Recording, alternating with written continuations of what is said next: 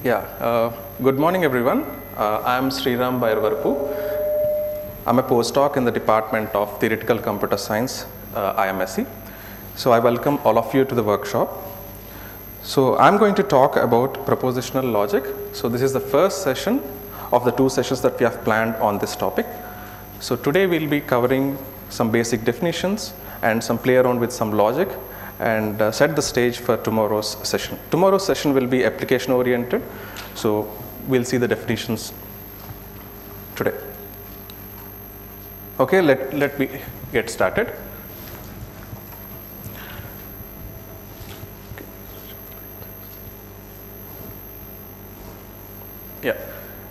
So there are English sentences are classified into 4 types. The first type is a declarative sentence.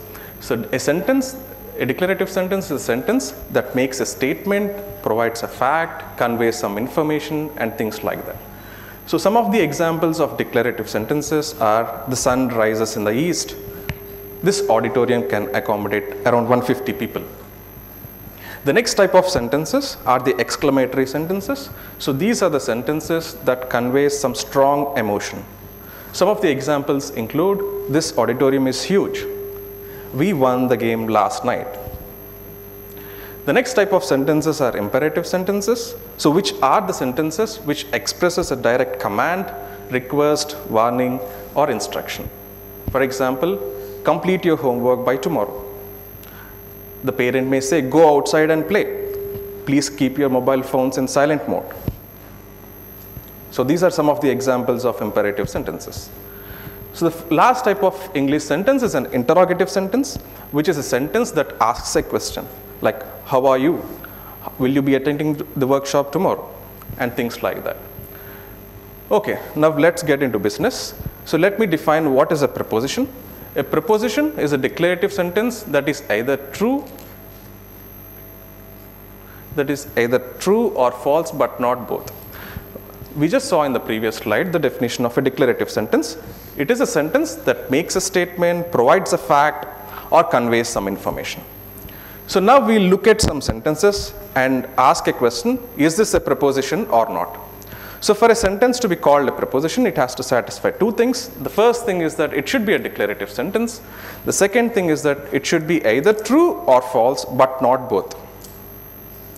So let's take the first sentence, 2 plus 2 is equal to 4. Is it a declarative sentence? Yes. Very nice. So is it true or false? True. Excellent. So since this is a declarative sentence and it takes only true, so we say that this is a proposition. So let's take the next sentence, 2 plus 3 is equal to 4. Is it a declarative sentence? Yes. Yes. Is it true or false? False. Exactly. So it's a declarative sentence and it is taking only false, and hence it's also a proposition. Let's take the next sentence. Sum of all angles in a triangle is 180 degrees. Is it a declarative sentence? Yes. Very nice. So is it true or false? True. It is true. Is it a proposition? Yes. It is a proposition. So x plus 1 is equal to 3. Is it a declarative sentence? Yes. Yes, it is a declarative sentence. Is it true or false? Excellent. So what are the values for which this sentence is true? So what are the values for which it is false? For anything other than 2. So it can be both true and false. So is it a proposition? So this is not a proposition. So the next sentence, take a cup of coffee. Is it a declarative sentence? So what sentence is this? It's an imperative sentence. Excellent. So this is not a declarative sentence, so we don't have to bother about whether it is true or false. And this is not going to be a proposition. So we are all watching a movie now. Is it a declarative sentence? Yes, it is a declarative sentence. Is it a true or false? So are we watching a movie now? We are not watching a movie now, right? So it is false. So since it is declarative and only true, so only false, it is a proposition. Go out and play. Is it a declarative sentence? It is not a declarative sentence, and hence we do not need to check for whether it is true or false. It is not a proposition. And the logic that deals with these propositions is called as propositional logic. We will see in the coming slides more about it. Okay. So let me talk about propositional variables. So the variables that are used to represent propositions are called propositional variables, just as letters are used to denote the numerical values. For example, we say x takes the value 5, y is equal to 100, z is equal to 1000. The conventional letters used for the propositional variables are the small letters p, q, r, s, and etc. So I have made three propositions. Excuse me. This pointer is not working.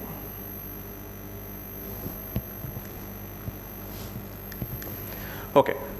So the first proposition says, I'm going to represent the first proposition with P. It says two distinct lines cannot have more than one point in common. The next proposition says, Chennai is the capital of Tamil Nadu. It is represented by Q. And R says, root 2 is a rational number. So I can say things like this. Now, let me define what is a truth value of a proposition. The truth value of a proposition can either be true or false. So when is it true and when is it false? The truth value of a proposition is true if it is a truth proposition, and the truth value of a proposition is false if it is a false proposition. Okay, let us find out what are the truth values of the three propositions that we have seen in the above part of the slide. So what is it for Q? What is the truth value of P? True. Two distinct lines cannot have more than one point in common. It is true, right? Correct. So the truth value of, yeah, thanks. The truth value of this proposition is true. What about Q? Chennai is the capital of Tamil Nadu. It is true. So the truth value of this proposition is true. What about R? False, right? Root 2 is an irrational number and hence it's a false proposition. It is a proposition, its truth value is false. Okay, now let us see what are compound propositions. So these are the propositions that are formed by combining two or more propositions. So let us take these two propositions. Today is Friday. It is raining today. So these are the two types of sentences that we start with. So let us take the first. Okay. So let us take the first sentence, today is Friday. What kind of sentences can you make using today is Friday? Yeah. So today is not Friday. We can say today is not Friday using the same thing. Okay. Now, similarly, you can say it is not raining today using the second sentence, right? Okay. So now we want to combine both the sentences and form some prepositions. So what kind of sentences can you make? Exactly. So today is Friday and it is raining today. Today is raining or it is raining today. Either today is Friday or it is raining today, but not both. If today is Friday, then it is raining today. Today is Friday if and only if it is raining today. So these are some of the prepositions that we have formed by combining these two. So there are some words that we have used in order to combine both of them. So these are called connectives. So let us see what are the connectives in these sentences. So these are in the first case it is not, second case it is and, the third case it is or, the fourth one is either this or but not both. The fifth preposition if then. In the sixth example, we have if and only if connective. Right? So I have listed down all the connectives here. Now, there is a name given to the preposition if a particular type of a connective is used in the preposition. If a preposition contains this word and, we call this preposition a negation. If the preposition contains the connective not, we call it a negation. If the preposition contains the connective and, we call it a conjunction. If the preposition contains the connective or, we call it a disjunction. If it contains either this statement or this statement but not both, we call it an exclusive or preposition. If this statement, then we call it as a conditional preposition. This statement, if and only if this statement, this we call it as a biconditional proposition. Okay.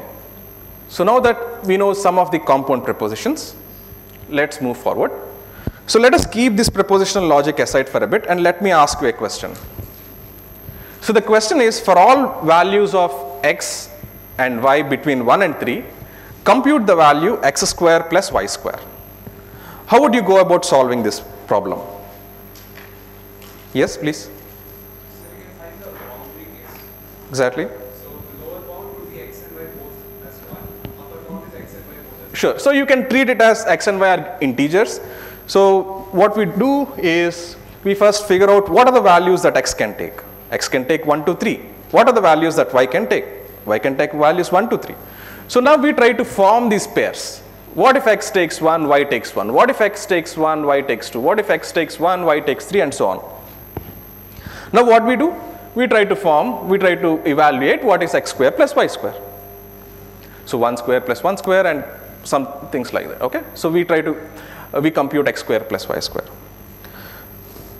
So let me ask you a similar kind of a question. Let's say I'm giving you two prepositions, p and q, and I'm asking you to compute the value of the compound preposition, let's say mixture p comma q. So there is a compound preposition p comma q, mixture p comma q, and I'm giving you two prepositions. How do you compute the preposition mixture p comma q? Sorry? Depends, yeah, exactly. It depends on the connective. Yeah, yes. So we can write the true value of each of the propositions, and depending on the connective, then we can find out if the entire true value of the new proposition we can find. Exactly. So first what we do is we do the same thing as before. We ask what are the values that p can take. P can take true or false because it's a preposition. It cannot take anything other than that, right? It can either take true or false. So what are the values q can take? Q is also a proposition. Q can take either true or false. So now we try to form a table and try to make all possible pairs. What are the possible pairs that you can have in this table for p and q? Yes, true, true, true, false, false, true, and false, false. So now I want to compute what is this compound preposition mixture p comma q. So this depends on whatever connective that we are using, right? So let us hold it on for a moment. Okay. So this kind of a table is called a truth table. Okay. So now let us see what is a truth assignment. The truth assignment of a compound preposition is an assignment of the truth value for each of the simple prepositions. So we have constructed, let's say we have this truth table. So what are the simple prepositions here? The simple prepositions are p and q. So what is this truth assignment saying? The truth assignment of this compound preposition is an assignment of the truth value for each of the simple prepositions. So what are the truth assignments here? So each row will be a truth assignment. So when p is given true, q is given true, this is a truth assignment. This is one of the truth assignment. This is a third truth assignment, and this is the fourth truth assignment. Right? So what are the truth assignments? True, true. So when p is given true, q is given true, it is a truth assignment. When p is given true, q is given false, it is a truth assignment. When p is given false, true, it is again a truth assignment. The last case is both of them are false. It is a truth assignment. Okay, now let's come back to our compound prepositions. The first one is a negation. So the negation of p is the preposition not p, and it is denoted by that symbol p. So some of the examples are football is not my favorite sport. I did not go to school today. So let us define what is a preposition, what is a negation. Negation, not p, is true if p is false, and it is false if p is true. So the entire thing is based on the preposition p, right? So we are given with the preposition p, and we are supposed to find out what is negation p. So how do you say what is negation? What is the value of negation p? So it depends on whatever the value of p is, right? So what if P is true? What happens to negation P? False. What if P is false? Exactly. Okay. So this is the truth table. And what are the truth assignments? We just have only one proposition here, one simple proposition. So there are only 2 rows, and these 2 rows, each row will be a truth assignment, right? So true is one truth assignment, false is one truth assignment. Okay, what is the truth value of this particular proposition? Today is not Friday. Yes, today is Friday, it's saying today is not Friday, so it is a false statement. Okay, now let's go to the conjunction. Conjunction of P and Q is a preposition P and Q denoted by P and Q. P inverted V, Q. So some of the examples include, I like tea and coffee. The number 2 is even and prime. So the conjunction P and Q is defined as true if both P and Q are true, and it is false if at least one of them is false. Now let us try to construct the truth table for the conjunction P and Q. So again, since there are only two variables P and Q, so there are 4 assignments that we have seen in the previous slides. So we have true, true, true, false, false, true, and false, false. For each of them we try to assign what is the truth value for a particular assignment. Let's take the first truth assignment, true, true. What is its value? True. What is the next one? False. So how about the others? False. They're all false, right? Excellent. So this is a truth table for conjunction. So how about the truth table of this? What is the truth value of this statement? Today is Friday and it is raining today. Right. So this has 2 propositions, right? Today is Friday. What is the truth value of this? What is the truth value of this? False. So what is the truth assignment that we have? True, false, right? So now we go to the table and check for the corresponding true, false, what is its value? It is going to be false. And hence we declare that the truth value of this statement is false. Now let's go to distinction. So distinction of P and Q is the preposition P or Q denoted by P, V, Q. So some of the examples include, I want to eat a chocolate or an ice cream. It is raining today, today is Friday or it is raining today. The distinction P or Q, it is true if at least one of it is true, and it is false if both of them are false. So let us try to construct the truth tables. As before, we have only 2 variables, and hence there are only 4 truth assignments. So what are the truth values for the corresponding assignments? Exactly. So it is true, both of them are true, it is true, one of it is true, so it have true, so both of them are false, so we will have a false. What is the truth assignment for this statement? Today is Friday or it is raining today? Right. So today is Friday, it is true, so one of it is true, we don't have to bother about the second one. So it is true. Okay. So the next statement, the next proposition is an exclusive OR statement. So exclusive OR of P and Q is the preposition either P or Q but not both. So some of the examples include, students who have taken calculus or computer science can enroll to this course. Either today is Friday or it is raining today, but not both. So how is it defined? The exclusive OR P plus with a circle around it, Q, is defined as the following. It is true if exactly one of P and Q is true, and it is false otherwise. Let us construct the truth table for this. So what do you think? What are the truth values of? So the first one will be false, second one will be true, third one true, fourth false. Exactly. So what about this? What is the truth value of this statement? Either today is Friday or it is raining today, but not both. So what is the first statement say? What is the first proposition truth value? True. So what is the second proposition truth value? False. So it is true, false. So for this particular truth assignment, we check what is the corresponding truth value in the table. So it is true. So we declare that the truth value of this particular proposition is true. Now let us look at conditional proposition. A conditional statement or an implication of P and Q is the proposition if P then Q. It is denoted by P implies Q. So how is this defined? So the implication is true, the implication is false if P is true and Q is false. And it is true otherwise. So let us try to construct the truth table for this. So what happens for the first assignment? True, true. It is true because you look at the first truth value, it is true. If the first truth value is true, if the second truth value is false, only then it is false. In all the other cases, it is true. So what is that case? What is that row in which we get a false? Exactly. The second row is the one where we get the truth value as false. In all the other cases, we have true.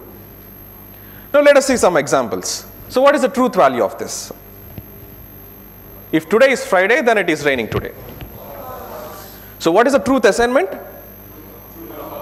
True, false. So we look at the table and say, okay, it is false. Nice. So what is this? If today is Friday, then it is not raining today. Okay, so if today is Friday and it is not raining today, so both of them are true. So you go to the table, true, true. So you pick up this, you say the truth value of this is true. If today is Saturday, then it is raining today. So what is the truth assignment for this? False, true. False, false, right? So for false, false, it is true, right? If the sum of the angles in a triangle is 200 degrees, then it is not raining today. So what is the truth assignment? False, true. So if it is false, true, then we have a true here. So there is one interesting thing in this implication. So this value is, so it all depends on the truth value of the first proposition. If the first proposition is true, only then you have to look at the truth value of the second proposition.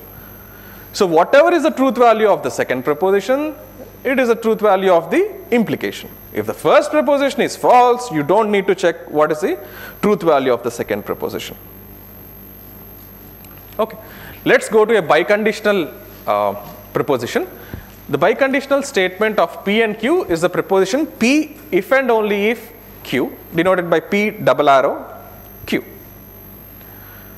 So this is defined as the by implication is true if both P and Q have the same truth values and it is false otherwise. So what about the truth values of this? So both of them are true, so it is a true. So one of them is true, one of them is false, it is false. Both of them are false, it is again true. So how about this? So what is the truth value for this statement? So what is the truth assignment? Is it true, false? So you go to the true, false and say it is false and you declare that the truth assignment, truth value of this proposition is false. Okay. So now let us talk about what is evaluation. Evaluation is the process of determining the truth values of compound proposition given a truth assignment. So for instance, let us say I'm giving you this proposition P and Q, or Q or R implies P. Suppose let's say I'm giving you this proposition and I'm also saying the truth assignment for PQR is true, false, true, which means P is assigned the value true, Q is assigned the truth value false, and R is assigned the truth value true. So in such case, what is the truth value of my proposition? So how do you go about solving this? Yes? We start with the P, Q, and R and see their truth values. Then for the smaller condition, just P and Q and R. Exactly. And then we combine it here. Thank you. So one way to do is, First, we replace each of the variables with whether it is true or false. So what is true? Sorry, what is P? Okay, P is true. We replace it with true. What is Q? Q is false. Q is false. R is true. And P is true. So now we go to the first term, true and false. What is this? It evaluates to? Yes, both of them has to be true for the resultant to be true. So one of it is false, hence the resultant is false. Now we look at this inner expression, inner term, false or true. What is this? So it evaluates to true. Now we try to evaluate true implies true. What is this? So this is again true. Now we landed up in the final term, false or true. It is true. Yeah. So this is the truth value of this proposition given this truth assignment. Okay. So there is something called satisfaction. This is the opposite of evaluation. So what does this ask? It asks what truth values makes the proposition satisfiable. So when I say satisfiable, its truth value should be true. So suppose I give you this truth table and I ask what is the satisfaction of this truth table. Then you have to go through the truth table and check what are the rows in which this particular proposition is true. This particular proposition is satisfied. So there are only two rows which are true, the first and the last. So the corresponding assignments are the satisfying assignments. So for instance, the true is a satisfying assignment for this particular truth table, and false is a satisfying assignment for this particular truth table. Similarly, you can define the truth satisfying assignments for all the propositions that we have, compound propositions that we have seen till now. Okay, so coming to the last slide. So propositional logic, it plays a very important role in computer science as well as in our daily life. So it helps us make consistent decisions, and it enhances our reasoning and thinking abilities in our daily life. So some of the applications include search engines and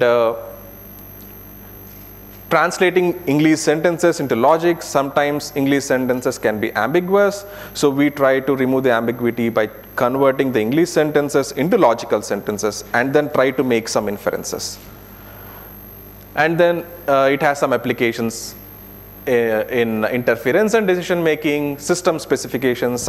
Suppose I say if I need this to accomplish this, I need this, I need A to do P, I need C to do D, some things like that. So it makes easy for us to understand if we encode these things in logic. And there are various artificial intelligence applications, logical puzzles, and logic and circuits. Okay, so that's all from my side. If you have any questions, I'll be happy to take. Thank you.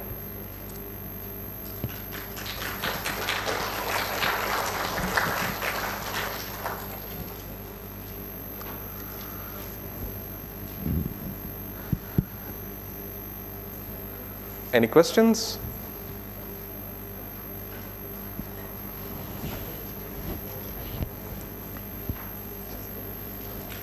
Okay, if there are no questions, thank you so much.